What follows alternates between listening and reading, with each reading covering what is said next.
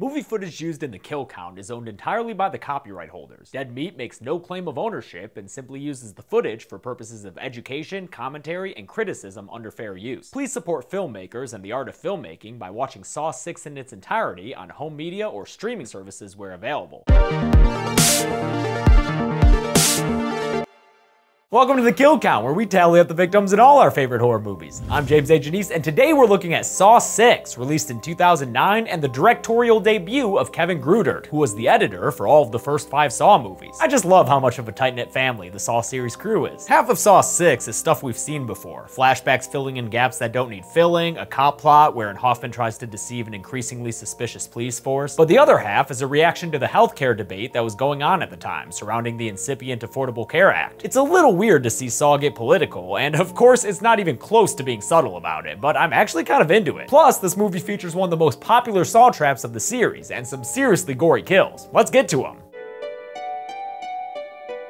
The movie begins with a saw trap. Duh. Co-workers Simone and Eddie wake up wearing some fancy headgear, and Billy pops up to tell them why they're there. You recklessly loan people money knowing their financial limitations, counting on repossessing more than they could ever pay back. Holy crap, that was one fast response to the 2008 financial crisis Saw series. Nice work. Billy says only one of them is getting out of there, and the price to escape is a very biblical one: human fucking flesh. Whoever has donated more to Billy's flesh drive when the timer runs out gets to live, while the other will get one screwed up headache, which Billy gives them a taste of for motivation. The game begins, and Eddie seems to have a bit of an advantage here. He cuts away at his belly fat and throws it on the scale. Looks like he's the obvious horse to bet on, but I bet he didn't know Simone is being played by Tanedra Howard, who won this role on the VH1 reality show Scream Queens. She ain't looking to lose this competition, so she grabs a cleaver and takes a shortcut to the finish line. She hacks off her arm, permanently maiming herself, but it ends up being worth it. She submits her arm for approval to the Jigsaw Society, and the scale tips in her favor. Eddie is killed when the screws at his temple are driven into his skull, his self-mutilation all done in vain. Play to win or go home, I guess. Simone leans against a wall and screams out, "Saw 6!" Not really, but you know we need to get to a title card. The first thing we're treated to is a weird blurry shot of Cecil and, oh shit, Amanda Young driving down the road together in my old car, the Ford Taurus. You can tell by that oval dash for show. Then this episode's recap shows us Strom's death again to lead into the immediate aftermath. Hoffman getting out of his glass coffin and going to inspect the mangled corpse of what was once that dude from Gilmore Girls. Great work, Hoffman. I bet you're totally in the clear now. He's called to the scene of Eddie's murder, where a Bluetoothless Erickson shows him that they found fingerprints on the victim's eyelids and that they've been identified as belonging to Agent Strom. But then he reveals something they had kept hidden from Strom. Agent Lindsay Perez, alive and well, with only a few faint scars left over from her encounter with Blast-Off Billy. She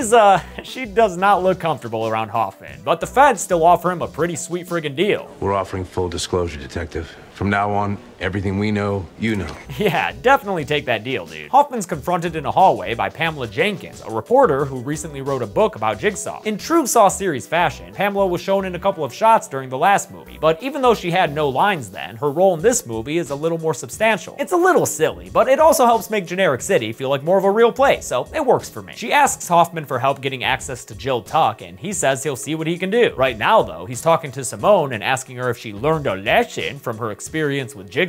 She responds appropriately. Look at my goddamn arm! What the fuck am I supposed to learn from this, huh? Look at my arm! At Umbrella Health, a name chosen from the nefarious fictional corporation's wiki, CEO William Easton is meeting with the company attorney Debbie, since he's currently being sued by the family of Harold Abbott. In a flashback, we see that Harold Abbott is a dude who just wanted a little bit of that health insurance, but was denied by Easton due to a pre-existing condition. It says here you had oral surgery to remove a cyst from your jaw. Sounds flimsy, and Harold calls it out as criminal, but William says it's just part of their policy, so Harold leaves defeated.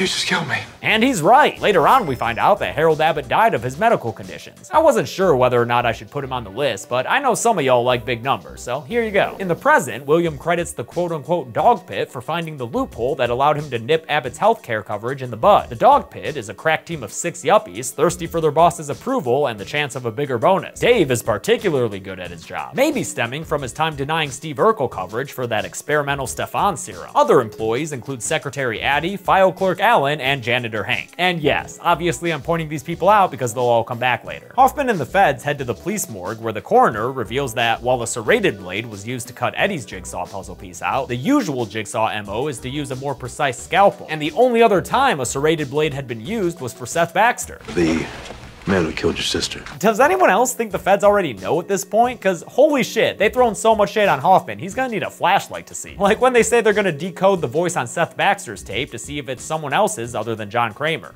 Strong.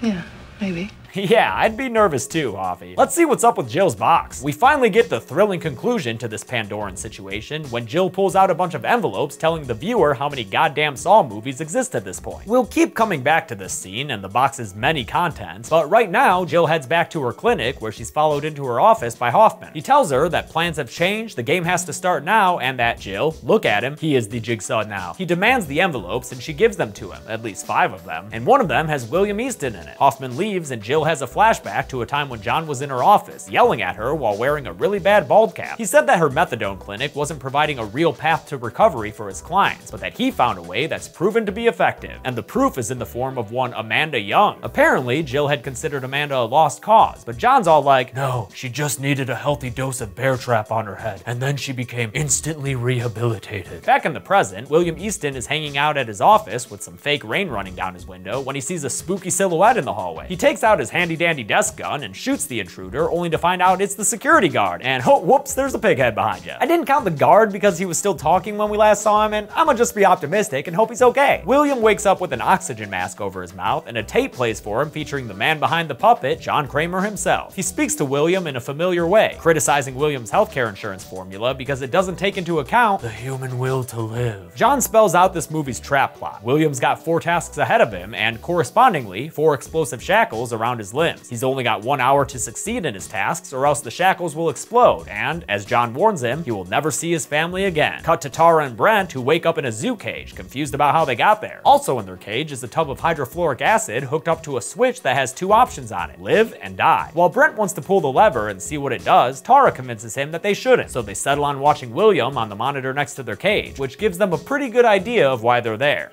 We're here because of your father. William's first task pits him against janitor Hank, who Jigsaw criticizes for his smoking habit. Christ, next thing you know, he's gonna be throwing people into buzzsaws because they eat too much red meat. But smoking is relevant to the minigame at hand since it's based on lung power. Every time William or Hank takes a breath, the clamps around their waists will close in, until enough breaths result in some fatal rib crackage. The only way to win is for the other to lose. Who has the stronger will to live? We find out in a very well-directed scene where both men try to hold their breath, cracking on occasion to suck in some air and narrow their waistline. Eventually, Hank's tar-filled air sacs let him down, and he can't hold his breath any longer. He's killed after the clamps close all the way in on him and crush the bones in his torso. I could make a smoking kills joke here, but I feel like it'd be too easy. William is freed from the trap and retrieves a key that opens one of the shackles on his wrist. 3 more to go, and you are making great time, dude. Giddy up! Underneath the shackle, William finds a tattoo reminding him of a party he sponsored to help Jill's clinic, which is where he met John Kramer. After William explained his company's coverage formula and admitted that he's the one who came up with the equation, John is less than impressed. So in a sense, you choose who lives or dies. Who tells their story? Then John criticizes the formula for missing the most important thing of all. The will to live. In the present, William continues forward in this abandoned zoo to his next task, one that involves grabbing a pair of cable crossover handles so he can do some fly reps. But wait a minute, looks like somebody hanged that puppet! And Billy smacks into the window to explain the next task to William, which is just straight up fucking hilarious, Saw 6. William has to choose who to save, his young, healthy file clerk Alan or his older secretary Addie, whose family has a history of diabetes. According to William's formula, Alan should be the one who lives, but now William has to choose for himself, and as these voyeuristic photos show, Billy points out that Alan is a lonely boy, while Addie's got a love that keeps her waiting. Let the game begin. Billy ascends like a heavenly puppet angel, and the game gets going, William having to hold the cables that keep Alan and Addie alive. He struggles as the situation grows tenser, but the tugging on his heartstrings ends up being the strongest pull of all, and he lets go of Alan's cable to allow Addie to live. Alan is hanged with a barbed wire noose, his body smashing straight into the display case glass, so William can get a nice long look at the decision he made, which cost— oh, there his body goes. Into the ceiling, alright. William tells Addie to just try and find a way out, then presses onward, with half his tasks done now and the other wrist shackle removed. If you're wondering why William has been chosen for these murdery tasks, a flashback shows John trying to get his insurance to cover an experimental cancer treatment, only for William to deny it based on that old son of a bitch, the policy. John complains about how healthcare decisions are now made by insurance companies as he tries to decide what his favorite Roger Corman movie is. Piranha. Oh yeah, good choice, John. But yes, William's in this position because he had control over John's life, so now John is posthumously taking control of William's. Another flashback shows reporter Pamela Jenkins finally tracking down Jill Tuck and giving her a letter that she said was found at the scene of John Kramer's murder. Jill says it doesn't look like anything to her though, and closes the door on Pam. After putting the note back under Jill's door, Pamela goes to leave, only to get pig-headed, get oinked! So presently, she's real close to Tara and Brent in her own little cage at this abandoned zoo. Now you know how monkeys feel, Pam. Pam's cage and the mother-son cage both have two-way mirrors looking into them, which allow Detective Hoffman to observe them from this movie's trap plot command center. Another flashback shows Hoffman's apprenticing days, back when he was setting up for Saw 3 after kidnapping Timothy Young for some rectitude adjustment. This scene is the first time we've ever seen Hoffman and Amanda together, face to face, and they do not get along. She implies he's nothing more than a big meathead, a point he doesn't disprove when he dumps out Timothy's body. As a human being, You know that I'm shortly about to put in my favorite torture device, the one that twists his head around. You do almost feel bad for John though, when you see the annoyance on his face at his two child surrogates arguing all up in each other's grills. On their way to go pignap Dr. Lynn, Amanda and John run into Jill in the green tunnels. She asks him to stop his jigsawing to no avail, and he gives her that key that we saw her use to open the mystery box back in Saw, God, was it 5 or 4? I don't even know anymore. Anyway, the box also had a mystery package that Jill takes to a hospital and deposits through the mail slot of an office door. Mysterious, yes, but don't get too peaked. It's another thing that won't be resolved until the next movie. William has now made it to his third task, A Nightmare on Saw Street. This one has his company's lawyer Debbie down below him with a device that'll stab her in the head if she can't make it across the room in 90 seconds. William will have to help guide her from above. Her pathway is blocked by a lot of searing steam that William can turn off by choosing to burn himself instead. It's super painful to watch for anyone who has experienced steam burns, especially when you see just how damn hot some of those blasts look. In the end, he's able to hold off enough of the steam geysers to let her make it across the room, where she learns that the key to her freedom is actually inside of William, having been surgically placed there earlier. She attacks him with a buzzsaw to retrieve it, but he's able to fend her off long enough that the device's timer runs out. It goes off and kills her with a metal rod, piercing her through the jaw and out the head. Ouch! Debbie becomes deady, and her burnt and punctured body falls to the floor of the boiler room. Even though that one didn't work out super great, Will still gets a key and moves on to his fourth and final task. This last one is a hell of a ride. William finds his dog pit team tied to a hugely popular trap, the shotgun carousel. Billy pops up and says that William can pick 1/3 of his staff to live, since they only accept 1/3 of the healthcare applications his company receives. That means he can only save 2 of them by sticking his hands into a trap that'll pierce them. 2 can live, 4 will die. Your decisions symbolized by the blood on your hands. When he does that, the trapped shotgun will fire straight into the air, not hitting anyone. If he opts out, that shotgun's finding flesh instead. The trap starts and they all plead for their lives, but when this guy Aaron stops in front of the gun, William can't bring himself to use one of his 2 safeties on him, and Aaron gets shot right through the chest by the shotgun. Man, this trap is terrifying for the people on this ride. When it's this chick Emily's turn, William does choose to save her, possibly because she mentioned her 2 kids. He gives himself stigmata, and the shotgun fires into the air instead of at her. Kids, they're not only good for tax breaks. The rest of the dog pit starts talking mad shit about each other, and this chick Gina tries to claim that she's pregnant, but the others yell that she's lying. When it's her turn under the gun, William decides not to play stabby hands again, and Gina gets shot to become the second victim in this carnival ride of death, also known as a carnival ride. The next one killed is Dave, after William also stands by instead of choosing to save him. His chest is blown open by the shotgun's 4th blast, ending what could have been the Darius McCrary-sance. Now there are only 2 people left for William to choose between, Josh and Shelby. She's up first, and William winds up doing the hand-piercing thing to save her, causing the shotgun to fire into the air. That makes Josh realize he's fucked. Fuck! Yep, fucked. He uses his last living moments to yell at William and call him a dick. When the carnival ride dial reaches shotgun o'clock, Josh demands William's attention with some overacting. Look at me!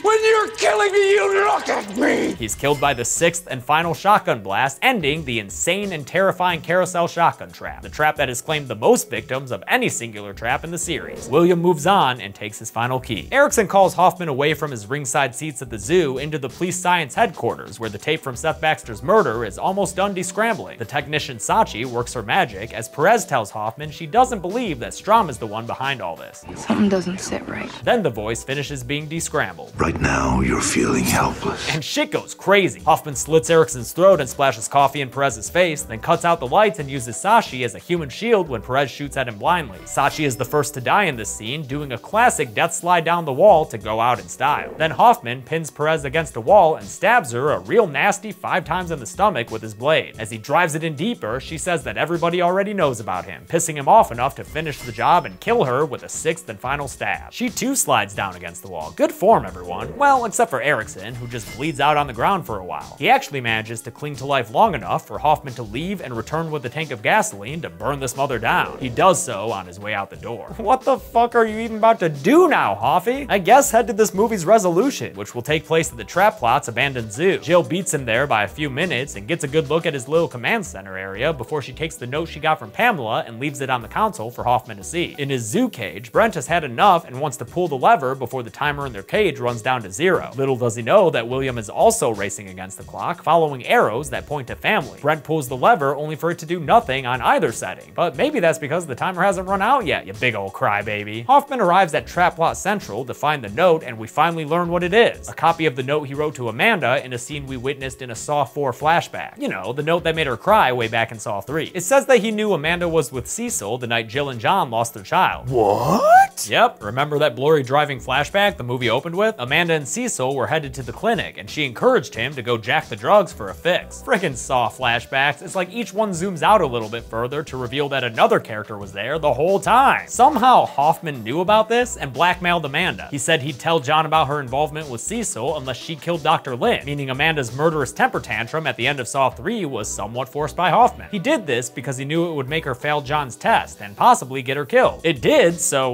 well played, Hoffy, only now Jill knows everything, so she walks in and incapacitates him with an electric shock. Right before William's timer reaches 0, he makes it to the finish line, where zoo walls open up to reveal his family. Not Brett and Tara, you big dummies, but Pamela Jenkins, who it turns out is his sister and the family he's been fighting to see this whole time. Brent and Tara, on the other hand, are the son and wife of Harold Abbott, which is revealed in an extended version of the flashback where William canceled Harold's health insurance. John Kramer appears on a TV and tells Tara that William just saved his sister even though he didn't choose to save her husband. He puts William's life in Tara's hands. She can choose whether William lives or dies with the choice of a lever. It's not my game. Yeah, it was all Tara's game. Cool. Despite Pamela and William pleading to Tara to let him live, she goes to pull the lever to kill so he can never cancel another health insurance policy again. But Tara's not a murderer like John Kramer or his proteges, so in the end, she can't bring herself to do it. But I can't.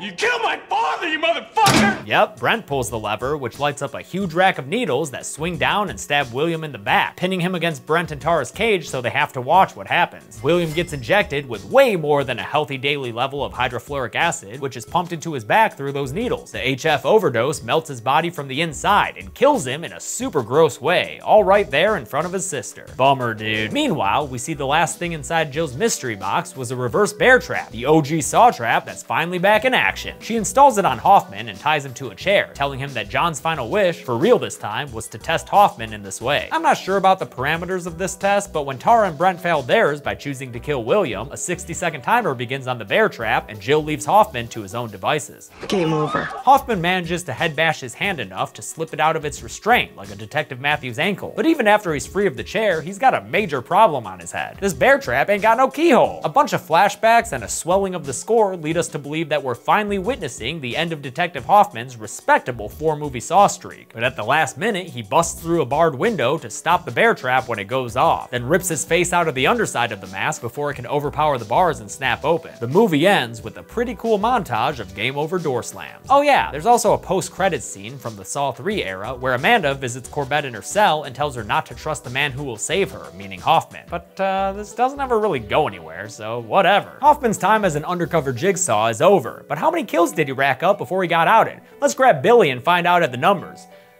Oh, he's chilling with a hacksaw. He's busy. I'll just take his twin brother. What? Why are there 2 of them? I don't know.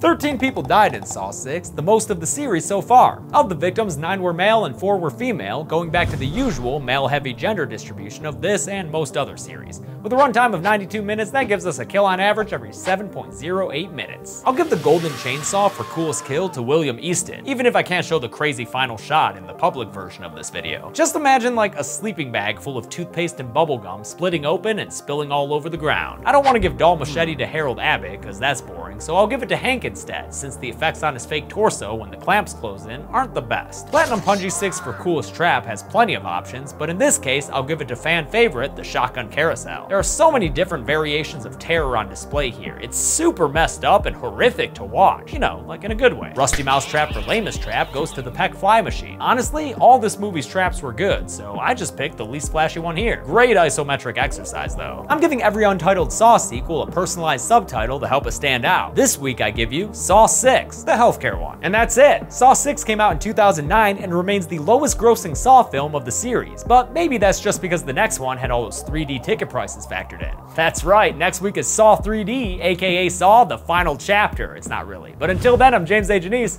This has been the Kill Count. Thanks a lot for watching today's Kill Count. Thank you for being patient with me when it comes to the second video of the week, which has been supercuts lately. The Saw Kill Counts take way longer than normal Kill Counts to make, so that doesn't leave me with much time to do other types of videos. But since you've been so good, this Sunday it won't be a supercut. I'm gonna have a video for you about the Killer Clowns in Outer Space live concert performance that I saw this week. Alright, I'll see you on that video. Be good people.